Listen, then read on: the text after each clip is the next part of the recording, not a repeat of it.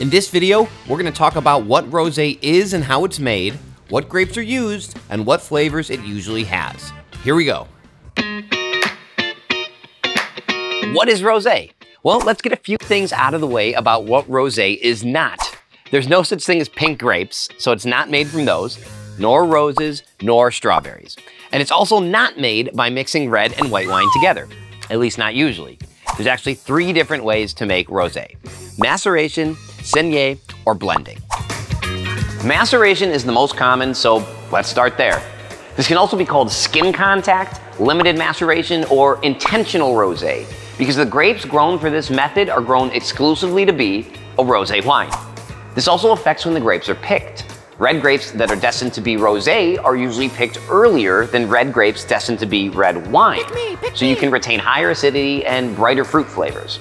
The first thing to know is that all grape juice is clear, even if the grape is red.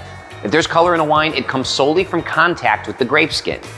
In the maceration method, step 1 is taking the red grapes, destemming them, and pressing them. At this point, the juice is allowed to sit and macerate with the skins of the red grapes for anywhere from 2 to 48 hours, depending how dark and how much extraction we want from the skins.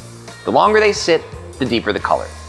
Keep in mind, red wines are also made using this exact same process, but the maceration lasts weeks or months instead of just hours. But with rosé, after a few hours of maceration are up, the juice is removed from the skins get discarded. Now we have a pink wine, which can finish fermenting by allowing the yeast to eat all of the sugar and make a bone-dry wine. The wine is stabilized, and voila, you have rosé. Well, sure, some sweet rosés do exist. Almost all rosé wine is made dry to bone dry. A few exceptions include pink wines produced in bulk, like pink Moscato and white Zinfandel. Pink, yes, but not a true rosé.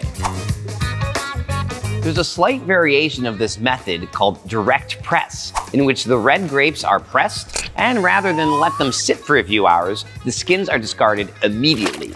The breaking of the skins provides just a hint of skin contact and makes a super light rosé. Direct press wines will be more citrus forward than red fruit forward because the skins are what gives wine more red fruit character. There are also 2 other methods, less common but still worth talking about. Saignée, or the bleeding method, started as a way not to make rosés, but instead concentrate red wines. Winemakers bleed off some of the juice of a red wine at the start of the maceration. You end up with a higher skin-to-juice ratio and a more concentrated red wine. But winemakers can also take the bled juice, bottle it off, and sell it as rosé. You'll see this method done in regions that produce high-quality red wines, Bordeaux or Napa, for instance.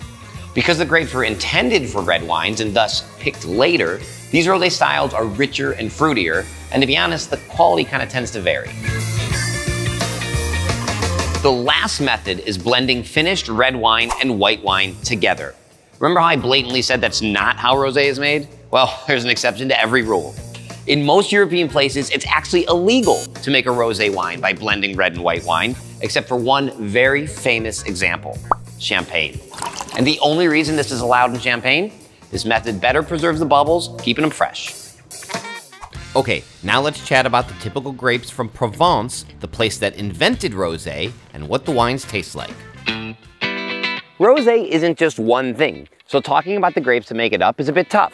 It's like a Dr. Seuss book. Heavy grapes, light grapes, dark grapes, bright grapes. Any red grapes from anywhere can be used to make rosé wine. I've had rosés from Pinot Noir to Malbec, from California to Spain.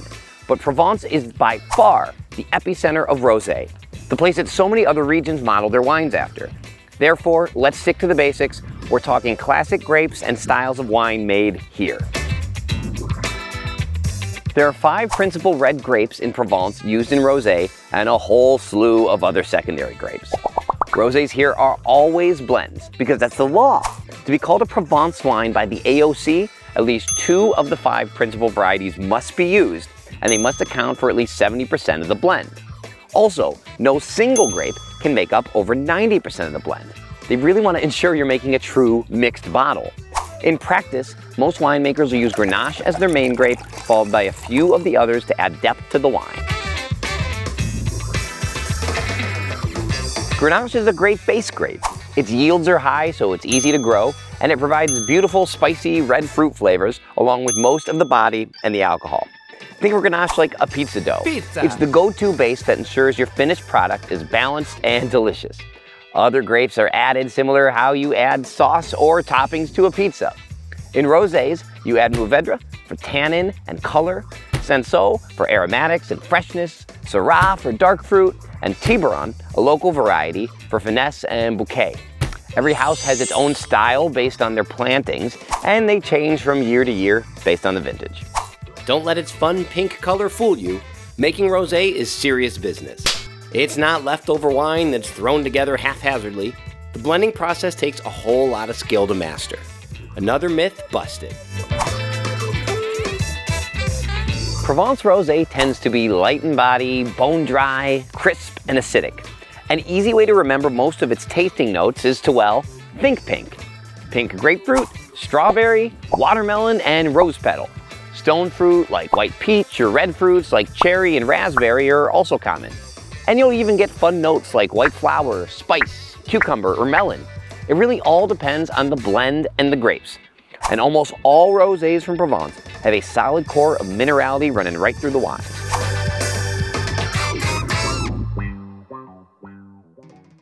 If you want to know more about rosé wine and Provence, you need to check out our Provence episode.